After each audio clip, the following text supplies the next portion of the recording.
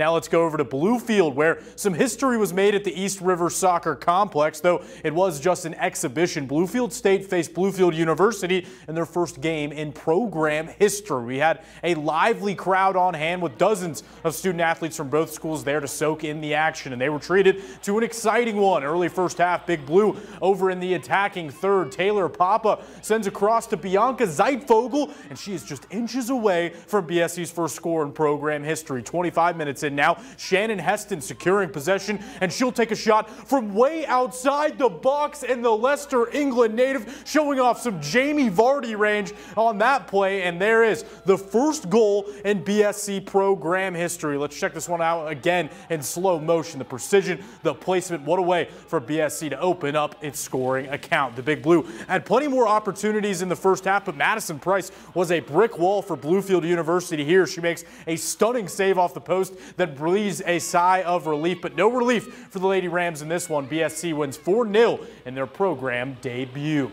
Let's stay in the realm of women's college soccer and head over to the Paul Klein Complex, where WVU Tech hosted Shawnee State in their regular season opener. Visitors leading 1-0 at the start of the second half. Hannah Addy goes on a fearsome run, but Golden Bears keeper Jenna Miller thwarts the offensive attack just in time. Later in the second half, Shawnee with the ball at midfield. Paige Alford receives the through ball. She doesn't see a pass, so she calls her own number and finds the back of the net. The Bears now leading the Golden Bears 2-0, but Tech refusing to fade away on their home turf. With under 9 minutes to go, Princeton alum Brittany Dye fields the pass wide open for the shot attempt, and she sneaks one right past the keeper to make it 2-1, but the Golden Bears unable to create any more magic in the final minutes, and they fall 2-1 in this one to open up their season.